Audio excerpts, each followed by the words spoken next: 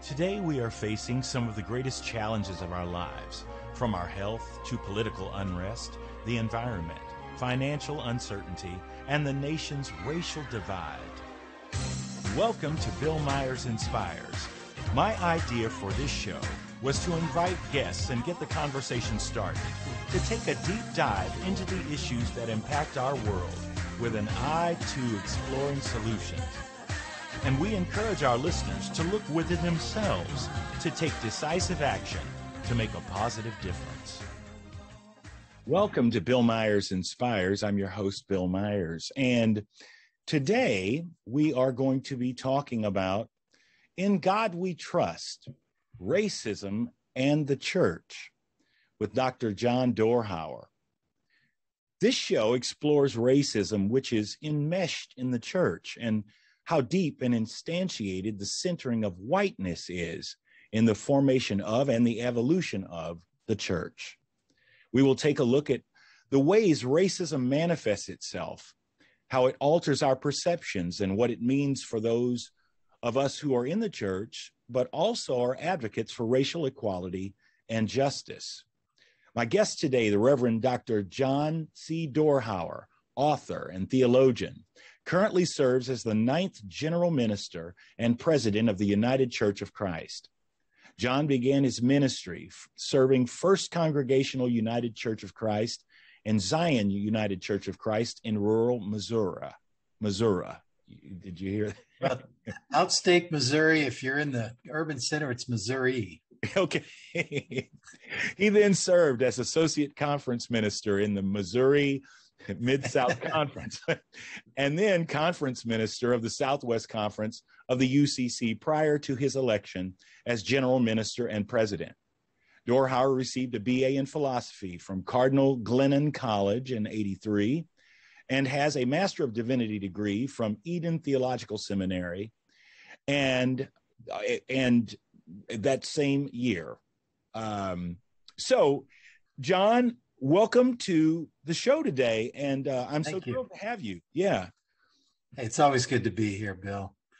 Yeah, and so I'm excited about this conversation. As you know, we've spent, the good portion of my time doing Bill Myers Inspires focused on social justice and racism in America, and we've done a show together a couple of times, racism and faith leaders and so on. But this one is pretty intriguing because I actually asked you what would we like to talk about? What is sort of burning in your soul to speak about at this time? And for you to talk about racism and the church, I thought, well, there's nothing more fitting at this time than to have that conversation. So again, I welcome you, and I'm very interested in hearing initially what it was or what it is within you that seems to be a burning desire that this is the topic to discuss today. So, many of us, our passion is dismantling racism and its root, white privilege, white power, white supremacy. And one tends to think of the church as an ally in that anti-racist vision that we have. But the church has to come to terms with the fact that racism comes out of the church. And that the roots of the church's commitment to racism and the centering of whiteness is deep. And I hope we get a chance to talk about how deep that goes. Mm-hmm. And, my spiritual father, the Reverend Dr. Sam Mann, who taught me quite a bit, uses an analogy of a rotten sweet potato pie as a metaphor for the church. And the reason that metaphor is important is when you recognize that the pie is rotten, that baked into it is something that makes it inedible, then you don't ask, what do you add to it to make it palatable? You throw it out and you bake another pie. Mm-hmm. And what the white church has to realize is the work that they want to do reforming the church is not a wise investment of our time and resources. It may be that what we're asked to do is just start another church, another way of being church that doesn't have the rotten core of racism baked into it. Mm-hmm. Yeah, I've heard you make that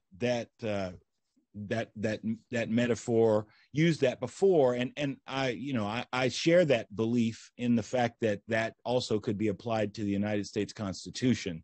Yep. In the very same manner, because I do not believe that the fixes over time have proven themselves to have any lasting power. That Constitution is somewhat Teflon, and so all the things that we've thrown at it and tried to Band-Aid it, right, suffering it again as we speak. I mean, voting rights, so on, and just the racism and everything is wide out in the open. So, yeah, and when you look at the challenge that our federal government is having, just doing away with the filibuster, it makes the point you're making that those who are invested in the current system may allow you to tweak it, but no substantive changes. And if the filibuster is this hard to change, then the rotten core that is the racism cooked into the pie of America is going to be impossible to undo. Yeah, so, absolutely. So let's look at this and figure out, how do we begin this conversation? I mean, you just sort of set an overview, but I think contextually, in order for our listeners to be able to follow how we want to map this out, we've got 3 segments here. So, so I think we've laid the groundwork. So I'm going to leave it up to you to paint this picture, because. All right. Well, I'm going to go back in time. The first place I want to go, we're going to go back 2,000 to 2,500 years. Okay. And then we're going to back up about 450 to 500 years.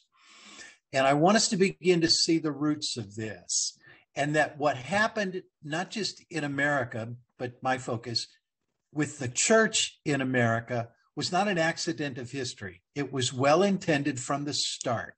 And these roots of racism run very, very deep. If we go back 2,000, 2,500 years, and I'm really dependent here on a work by Robert Williams.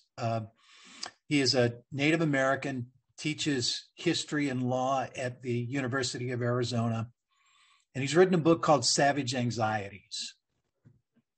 And what he's going to do is identify the trope of the Black man as wild beast / savage all the way back to the roots of Greek mythology, out of which European culture really emerged. And in the mythology of the Greek civilization, and that term civilization is really important here in establishing this principle and the creation of that tropy. In that Greek civilization, there was the Greek world and the walls that bound it. And beyond those walls, the walls of civilization, were the savage beasts, the uncultured populations. And while they might be recognized in the order of human, they were never recognized in the order of civilized world. And the work of the noblemen, the civilized gentleman, was to tame the savage beast, driven by sexual passions and desires, able to hunt and accumulate food, but not educable, right? Mm-hmm. And what the civilized world, when the heroes were able to wander out beyond the walls to protect the civilized, were able to do, the noble work was to tame the savage beast, this wild creature that, while human, was, again, not civilized and not educable. And that tropy, the whole myths that developed out of that were instantiated in Western culture and were, populated from one generation to the next. So much so that by the time we landed on these shores, the paradigm that we functioned with was that these cultures that we encountered fit into this trope of the savage wild beast. It's what we encountered when we landed here. It's what we encountered when we landed in Africa. This paradigm of civilization meeting wild tribe was what we functioned with. And we believed not only was it possible for them to be tamed, it was our God-given responsibility to tame them. And so the enslaved peoples that we brought with us from Africa were viewed through the white lens as savage beasts. And we could tame them, and with the gospel, we could make them less captured by their wild urges, right? Mm-hmm. We saw these, again, as sexualized beings. We saw them as tools of labor. And whatever we could do to tame them, we knew they could never acquire the level of civilized nation that we represented. And it was noble work. In fact, we referred to them as noble beasts or noble savages. And that understanding of the world in which we lived as a white-centered European culture never left us. And so in this book, Savage Anxieties, that's what Robert Williams talks about. And he makes the case that Western civilization never left this paradigm. Wow. That's strong. I'm writing down the title of this book right away because it's something I want to take a look at. It's an important work. Yes. It really is. Yes. So we come back from I mean, as far back as Greek mythology and this idea, this category of, savage beasts that applies to everybody but us, right? Yes. Everybody but us. Is it found in the idea that we don't, is it so shallow that when we just meet a stranger, that is our natural processing? Or where does the skin color and these aspects, these separators, come into play? So let's talk about a white child growing up in St. Louis, as I did, with a racist white father. Here's how it shows up. When we drove down the streets of North St. Louis, and all of a sudden the skin color of the neighborhood and the families that populated them changed, my dad would reach behind himself, lock the doors of our car. He didn't say anything, but what was he communicating? That outside the walls of this safe enclave that I have inside this car are the savage beasts that can't be tamed. And you are no longer safe, but I'm going to protect you. That was the message being sent. And he didn't have to say anything, but I would grow up believing that these families in this part of the city, now that we've crossed outside the walls of the civilized suburbs where we lived, mm-hmm. that because of that, the land was no longer safe, right? That's one of the ways that it would manifest itself. And I guarantee you, Darren Wilson, the white cop who shot Michael Brown on the streets of Ferguson, Missouri, grew up feeling the same thing. Remember what he said. When he stopped that car on the Canfield Green in Ferguson, he felt threatened. Why did he feel threatened? Because on the other side of the safety of his neighborhood, there lurked these savage beasts. And all Michael Brown had to do was show up black, and he was presumed a threat and dangerous because he was an untamed, savage, wild beast. This is how it continues to manifest itself, this trophy, this paradigm mm-hmm. in white America today. Wow. Yeah, it's very interesting to know and to dive into it and understand that this way of processing, this way of understanding, this way of seeing the world was not some construct of 100 years ago or something, that this is very much ingrained. This is a way, this is a worldview. This is the worldview. I mean, depending on, you know what I mean? It's incredible, John. I am. When we come back from the break, we'll fast forward to the year 1492, right? Mm-hmm. And what happened when the Europeans landed on these shores and what they brought with them. Yeah. And we'll see even with that how deep this is. Wow. Well, this is a fascinating conversation, and I'm so glad to share this time with you, my friend. And again, you always make it worthwhile. You always bring it, and I always learn so much, and I'm grateful to you for that and for sharing that with our audience today. We are ready for a break at this point, and you are listening to Bill Myers Inspires. I'm your host, Bill Myers, and you're listening to the Inspired Choices Network, and I'm here today with my guest, John Dorhauer, as we talk about In God We Trust, Racism and the Church. We'll be right back in just a moment. Today, we are facing some of the greatest challenges of our lives, from our health to political unrest, the environment, financial uncertainty, and the nation's racial divide. Tune in every Friday at 3 p.m. Eastern Standard Time for Bill Myers Inspires, as he and his guests take a deep dive into the issues that impact our world with an eye to exploring solutions. Emmy Award-winning actor Bill Myers is an accomplished actor, jazz musician, filmmaker, writer, educator, and speaker.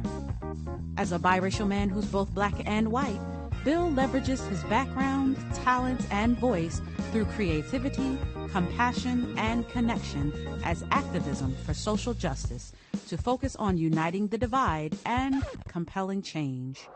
Bill Myers Inspires encourages listeners to look within themselves and take decisive action to make a positive difference. For more information, visit his website, BillMyersInspires.com, and sign in for the latest news and updates.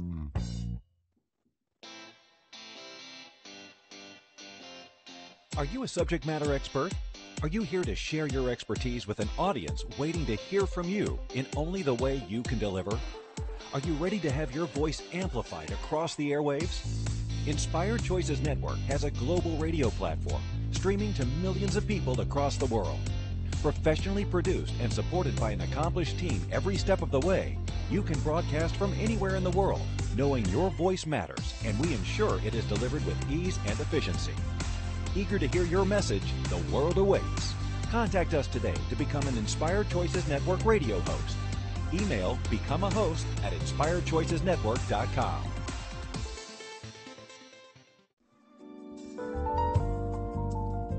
You're listening to Bill Myers Inspires, here on the Inspired Choices Network. We're here every Friday at 3 p.m. Eastern Standard Time. Thank you for joining us. And now, let's get back to the conversation. We are back. You're listening to Bill Myers Inspires, and today we are discussing In God We Trust, Racism and the Church with my guest, Dr. John Dorhauer. So, John, you're going to take us up into the future? Back to the future. Back to the future. So, go ahead. I want to talk about what happened when, if I can quote Native American activist Sharon Harjo, the wanderings of a lost Italian lurched onto these shores back in 1492. Many of the explorers, not only all of them were funded by some powerful empire in Europe, right?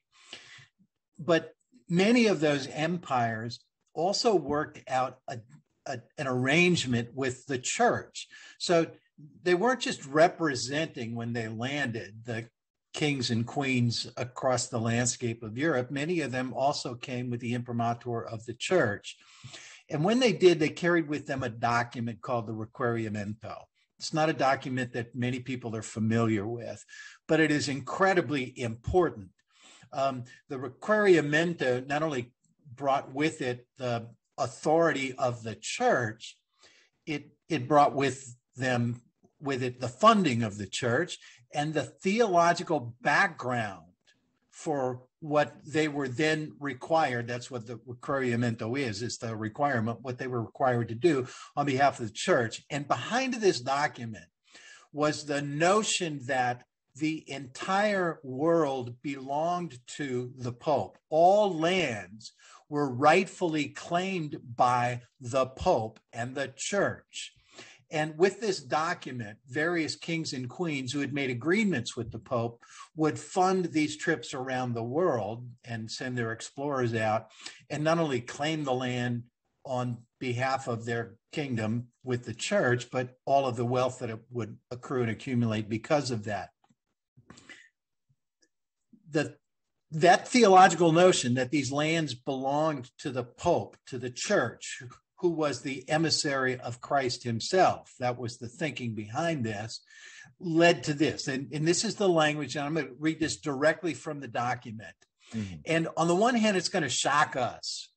On the other hand, everything that we know about racism in this country will lead us not to at all be surprised by this.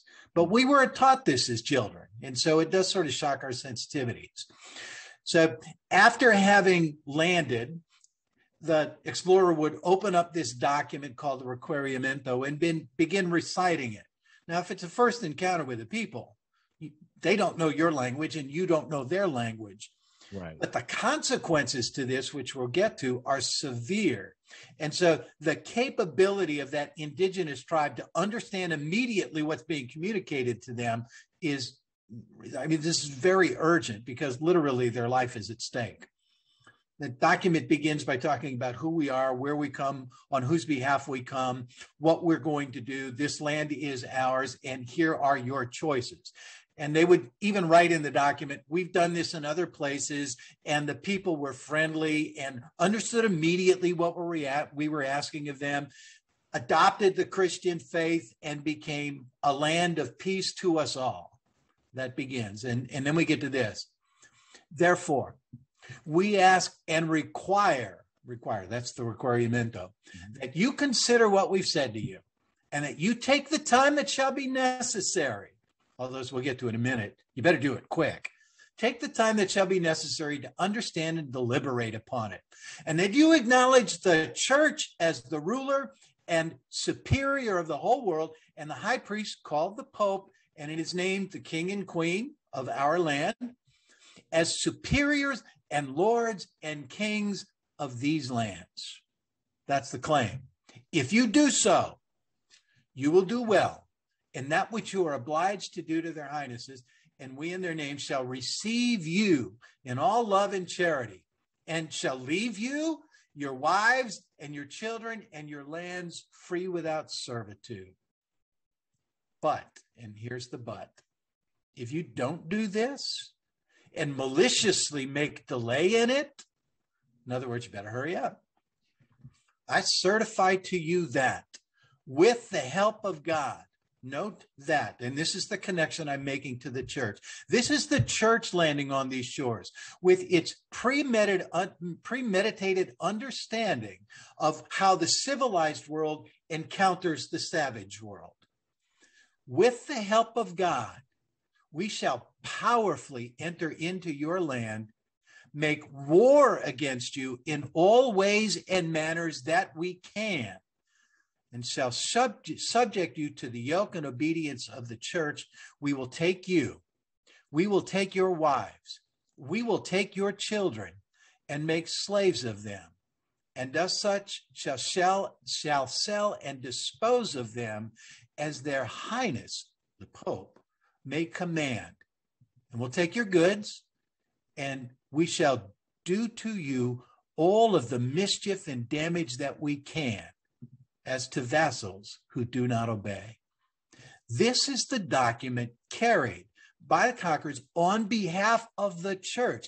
This is how the church entered these lands. And it has never altered its understanding of its place in history and its role on behalf of God. And it still believes that its responsibility is to encounter the savage in others and tame it for the sake of God. And the consequences for not receiving what the church is offering are as dire as they describe them here. That's how the church entered these shores. And this is the church we're talking about populating today. Wow. John, it's amazing. And it does it does ring as consistent. You know what I mean? As far as how we see things today, and to know that was always the groundwork, and that was something that was being, I don't even want to say promoted. I mean, by the church. It's beyond promotion. That's a bully if I've ever heard of. I mean, that type of over the top behavior. And I just struggle with the idea of Christ-like is being absent from every bit of that type of narrative. Every bit of it. I remember reading Vincent Harding before he died, was a historian and theologian, taught at Eden Seminary in Denver. And he wrote a series of history books called There Is a River. And they document the untold stories of the enslaved peoples of Africa's resistance, what they would do to resist, which are never told to us in the history books. But in the introduction to the book, I remember him saying that the first understanding that these enslaved peoples from Africa had of this church was that one of the slave ships that they were held in was called the Corpus Christi, the body of Christ. Yeah. What's Christian about that? Yeah. And what is the church communicating, not only about its power, but about what it wants to do with its power when it lands upon these shores and sees the inhabitants not only as other, but as inhuman and uncivilized. And immediately opt to subject them to, the terrorism. I mean, there's no better word for it than terrorism. That's exactly what it is. Wow. Yeah, I'm without words, and much of this as I'm processing. I was looking at my notes from my producer, who says speechless over here. Yeah, much the same space. So, General Minister and President of the United Church of Christ, we are a white-centered denomination. You can't be the church in America, black, white, brown, red, without emerging out of this centering of whiteness. And we just hired a firm that does this professionally, right? To take a look at how we continue to center whiteness. Where is it written into our documents? How does it manifest itself in our hiring practices? Where does it show up in how we relate to one another and conduct meetings with one another and run our HR department? I mean, they're going to do what we call a thorough race audit. And we want to know, what are the remnants and the vestiges of this way of entering this world as church that are still manifest in us today, even given our commitments to anti-racism? And I think that's an important engagement for any of us who want to understand not only what are the roots of this, but how does it continue to manifest itself in how we see each other today and how we treat each other today? Yeah. Yeah, that's hugely important. And I'll share a story with you briefly. There is a when I was in high school, there was, it was certainly a racial divide within the school itself. And it actually is even more evident today when I look at the alumni groups that populate Facebook. Yes. And there's the black ones and the white one. And somehow it's like even the folks that did not realize that there was a divide in the school, I was just pointing out to a friend of mine, I said, even if you just go on Facebook now, it's like, this is exclusively the black kids' experience of the high school, which is now closed. So this is all we have as far as community are these little populations on Facebook. But there was a country club here in Indianapolis, and it was okay to hang out with your white friends and that sort of thing. But when the summertime came, the main hangout place that all their families for many generations would go to, I'm walking down the hall and I walk up to a group of, white kids that we're buddies or whatever. And they just sort of become silent. And there's this real strange awkwardness because they're planning some major, blowout at this country club that in 1982, 3, 4, still were openly known to not allow Black membership. You're not welcome. And it just became, that's the way you handle it, is we just get silent about it. And we don't talk around people of color. You don't even mention it. So very recently, and I know we're up for a break, but I want to finish this point. I had a white classmate reached out to me who was appalled by this whole thing, started sharing a story with me and said that there was an incident that occurred years ago where a young Black kid drowned to death because he could not go and swim in the pool there. But right alongside the country club was actually a river. And so he was swimming alongside his compatriots, and unfortunately he drowned. And so the country club had recently hired to address this racism thing, hired a general manager that was a Black general manager, and I'd met with him several times and attempted to go in to work with them on this very significant history and that he may not be familiar with, and certainly some of the folks that were there in that institution, that it was just had problems. I mean, it's got scars and bad narratives all throughout the community. So the answer was, well, hire a Black guy, head it. So I went in and I just asked a number of people prior to actually doing the work, just posed like about 5 questions, very loose, but probative regarding racism. And the responses I got back were, we just look forward to tomorrow. We don't honor. There was no acknowledgement whatsoever, as if you can just shake it loose and say, well, yeah, that was then, but this is now. Like there's no reckoning of the thing.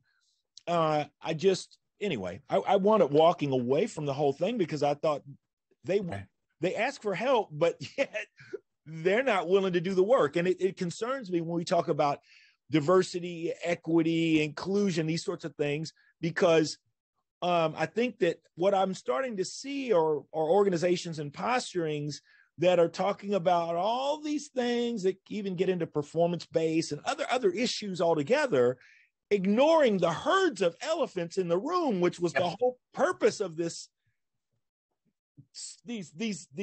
systems, or diversity, inclusion, to address the racism. But we want to talk about everything but the racism and use this language.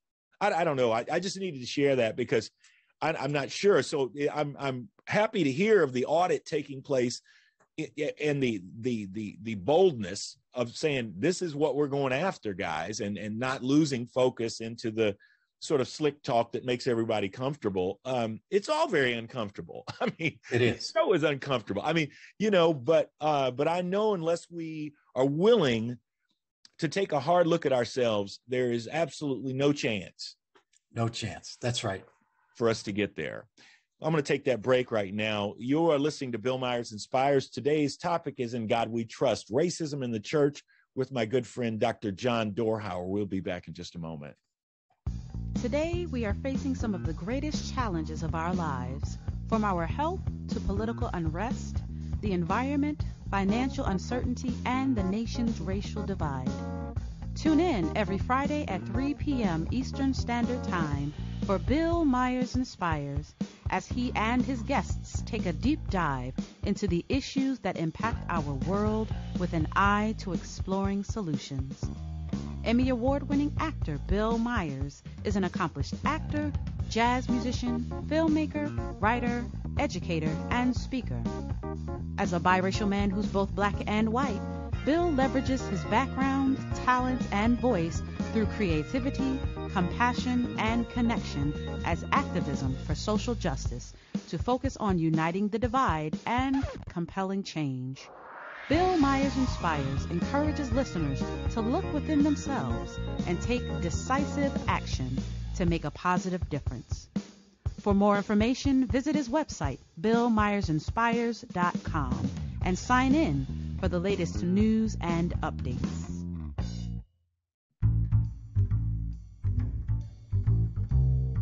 How wonderful would it be to carry your favorite Inspired Choices Network host with you throughout your day?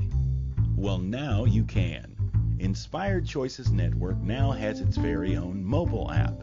Our free app offers live streaming shows, along with thousands of podcasts and TV episodes. Our shows cover a wide variety of topics. Whether you're waking up with us, carrying us through the day, and taking us to bed with you, we're always here for you to enjoy. We're easy to find. Just search for Inspired Choices Network in the Apple App Store or Google Play Store.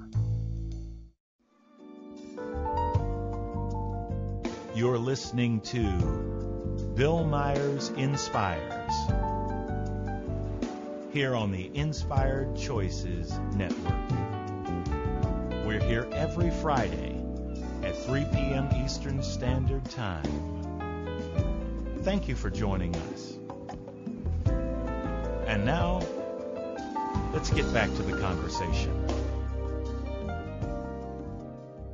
We are back. Today we're discussing In God We Trust, Racism in the Church with Dr. John Dorhauer.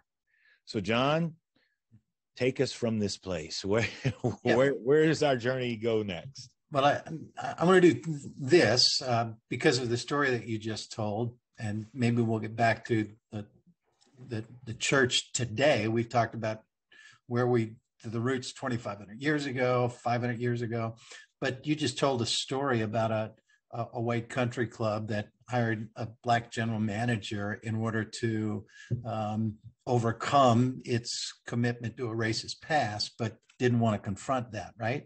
Mm-hmm. And the key to understanding white investment in anti-racism work, it's hard to say this is true of everybody, but true generally, is whites engage in this work to the extent that it has the potential to assuage their guilt about it. Once that is satisfied, they're done. And so for those who sort of do this work in a shallow kind of way, like the one you described, a largely white institution still dedicated to the centering of its whiteness will hire a black general manager, and that's enough to assuage their guilt, and that's all they were ever interested in.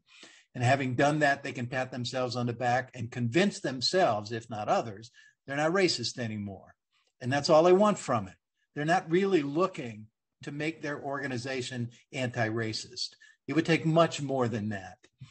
Yes. And the problem with not telling these stories and ignoring our past is this is how we got to where we are. And these are the stories that tell us who we are. And if we can't confront that, there will be no change and there will never be healing. And that's the other part. This isn't ultimately about how whites deal with their guilt and their shame. This really is about healing a wound that whites have inflicted upon, for thousands of years now, the peoples whom they encounter around the globe. And there's no healing for those who are wounded and can't tell their story. When the stories get buried, the wounds continue to fester. And so there's no healing. And if the church is an agent of healing and wholeness, it can't be the one suppressing these stories. It can't. And yet it is. Yeah. Wow.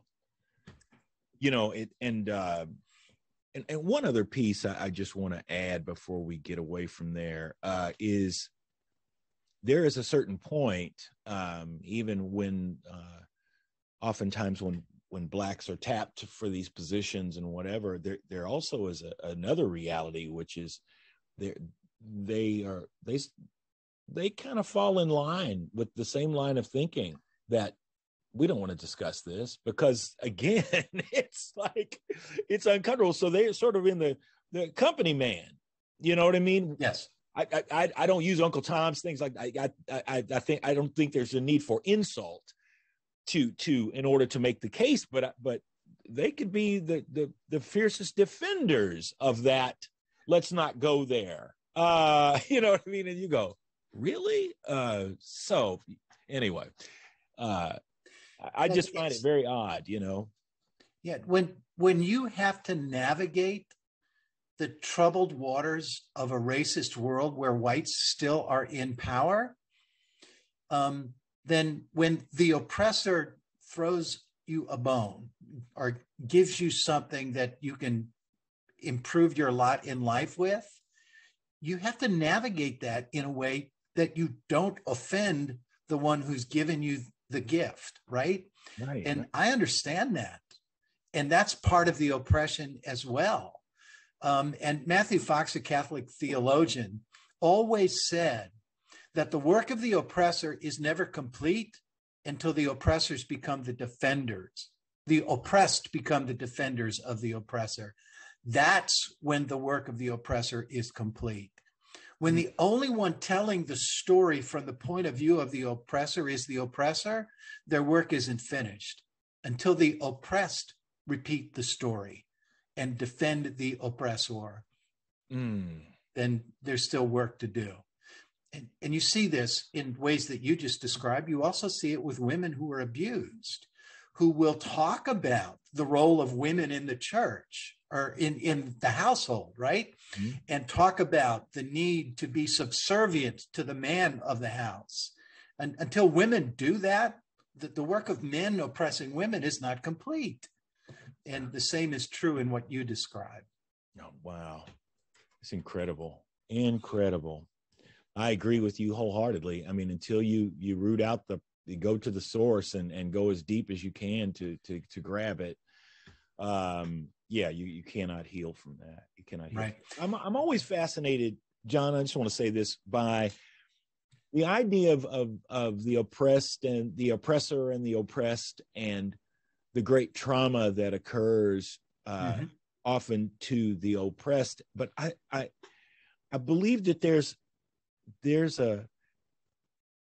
an even greater trauma that exists when the oppressed finally discover and realize that they have been continued to participate, because I think that becomes a Twilight Zone moment where it's like, oh my, I actually see my involvement in this thing. It wasn't in the past, and oh my goodness, you know what I mean? When I think that reality, and I think it's important that we're able to manage, navigate, promote with compassion and the healing part for those, because they are perhaps greater victims than the target of the oppression, because they've been duped so badly that their sense of reality has been distorted all along. Does that make sense? Of course it does. And, there's no easy, painless pathway to the peace that we're talking about, right? To the equity that we're talking about. If the roots of this go back as far as we've identified here, then, and like a body and somebody who's experiencing physical pain, you try to cover it up. You do things that allow the body to be deceived into thinking that once the pain is gone, that the wound is healed, or that the disease has done its worst and is over. And all they do is mask what's there. And when you stop medicating it or stop treating the symptoms rather than the source, the pain immediately returns and is often worse. And that's what you're describing here. And the only way through this is to face that head on and believe that on the other side of that deep pain is a new way of living that is life-giving to all and healthier for all. Absolutely. Absolutely. Yeah, I mean, and it really does bring us back to the central question about, where's your faith? If you don't believe that this is possible, then where are you? Right. And when we talk about, like the sweet potato pie, right? Throwing out the rotten pie, throwing out the rotten church. If your faith isn't strong enough to believe that something more life-giving is possible on the other side of that, then it's not a faith worth hanging on to. Amen. Amen. Well, we're going to take another break right now, and we'll be coming on the into the home stretch, John. So I'm going to let you think about how we wrap this, because I feel like we're only scratching the surface, of course, with these conversations, but the clock is ticking. But I do appreciate you being here.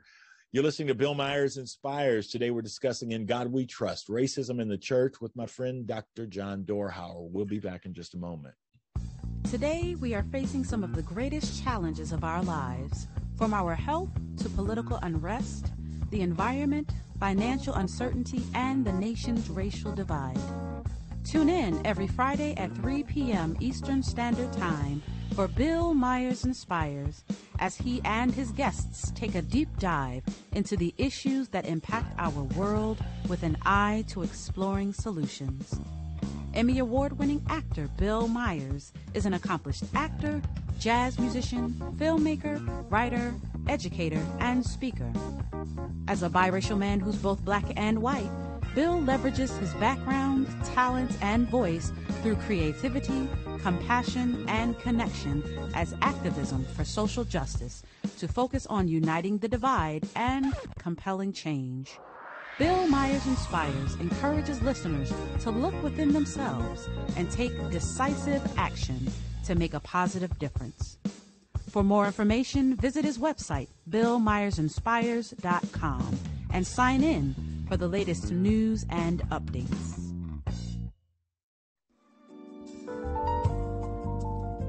You're listening to Bill Myers Inspires,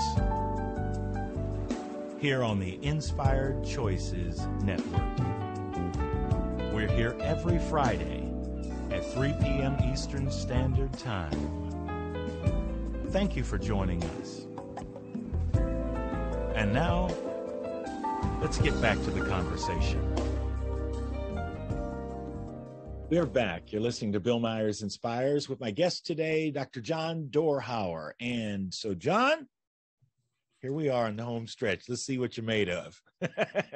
So as we come to the home stretch, I want to channel the spirit of an ancestor we should learn more about, and that's Howard Thurman. Two things about Howard Thurman. One, I want to quote one of his books, but before we get there, I want to talk about what he did. When out on the West Coast back in the 1950s, he built a church called the Church for All Peoples. Because part of what I'm talking about here, and part of what I talk about when I do this presentation, is the possibility of something new being birthed on the other side of a church so inculcated and instantiated with racism that it really needs to start again, not just, like a rotten pie. You don't add something to it until it becomes palatable. You start over. And that's what he did. He built the Church for All Peoples, and he showed us a pathway to what the faith could look like when it left behind the roots of white power, white privilege, and white supremacy. And taking a look at what he was able to build and create there is a pathway forward. And if more of us invested, not in taking predominantly white or predominantly black churches and saying, how do we diversify them? But actually finding the kind of leaders with the charisma to give birth to something new that from the start has cooked into it the DNA of something beautiful. That's what Howard Thurman did. And then I want to quote, at the end of his book, Deep River, The Negro Spiritual Sings of Life and Death. In that book, he talks about the power of those Negro spirituals and the resistance that came in the language of those hymns, and how singing them became not only an act of resistance against the white authority that was oppressing them, but a means of enduring the unendurable, right? Of giving hope in a situation where there was no hope to be found. That's the power of the deep river and those Negro spirituals that sang of life and death. And he talked about the phenomenon of the white master forcing the slave to accept his religion. That we see that in the Requirimiento document, right? You will become Christian, like it or not, and if not, we have the power to enslave you. And so the slave foisted its religion on the enslaved. The master foisted his religion on the enslaved. And Howard Thurman writes about that. And because of what those enslaved peoples did with that their ability to see something authentic in it and bring their African roots to it, he ended that book with this quote: "By some vastly superior creative insight, the slave undertook the redemption of a religion the master had profaned." That's what I'm talking about here. The religion now owned and by the whites, the religion that takes its roots all the way back to that Greek mythology that carried with it onto these shores, the theology of a pope who said, "These lands are mine, and if you don't accept that, I have the right to enslave you." That church needs to die. And when the slave undertook by force of the master's will this religion, the enslaved people saw something in it. And what Howard Thurman says is they undertook the redemption of a religion the master had profaned, which is another way of saying to the white church and the leaders of the white church and the practitioners of the white faith, you're not the ones we're asking to build what's coming, right? Let those who have suffered under your hand undertake the redemption of this religion that you have profaned. That's the work we're talking about here. And I think that's the pathway forward. And that may be the hardest thing for white practitioners of a white faith to hear, that nobody's asking them how we get from where we are to where we're going. That's very powerful, John. And I want to add a little something to that. Amazing friend of mine who they did a documentary of, who is a fabulous jazz musician, piano player, as well as a minister, the Reverend Marvin Chandler. And oddly enough, he was great friends with Howard Thurman. In fact, when he built his church, the Church of All People out in San Francisco, he reached out to Marvin Chandler. And Marvin went out and met with him, and, they smoked a pipe and had a moment. And Howard Thurman asked Marvin to be the pastor of that church. And you can imagine the greatness of Howard Thurman and the church that he built, asking someone else to be the pastor. And Marvin said, "What in the world? Why would you want me to be the pastor of this church?" And Howard Thurman simply said, "I just love to hear you preach." And so the spirit of that moment and that type of energy and essence, I have shared many musical moments with the Reverend Marvin Chandler. That's beautiful. And so very near and dear to me, and he is still in touch with Howard Thurman's kids and offspring and that sort of thing. But he's a precious soul. So anyway, I just wanted to throw that at you. See, but that's powerful stuff. John, I thank you once again for being here today. Always a pleasure. And I thank you all for listening to Bill Myers Inspires today as we discuss In God We Trust, racism in the church, tackling these very tough topics as always. And again, if we're not talking about them, we're certainly not fixing them. So that's the deal. So I thank you so much for being with us today. And I know we're running out of time, so I'm in blab mode. So John, any last word you'd like to say? Bill, this is, you and I have talked a number of times. I consider it an honor, and it means a lot to me that you've asked me back. And so thank you. And this is hard work. It's meaningful work. It's going to take everything we have, but it's worth everything we have. So let's do it together. Together it is. Thank you so much. Have a wonderful week, everybody, and we'll talk to you soon.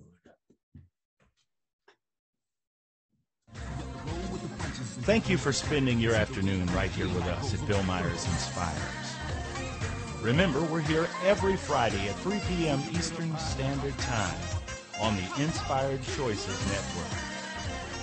Remember to take time this week to take a breath and look within yourself and figure out how you can make a positive difference in this world. Spread the word, and we'll see you here next Friday. Have a wonderful week.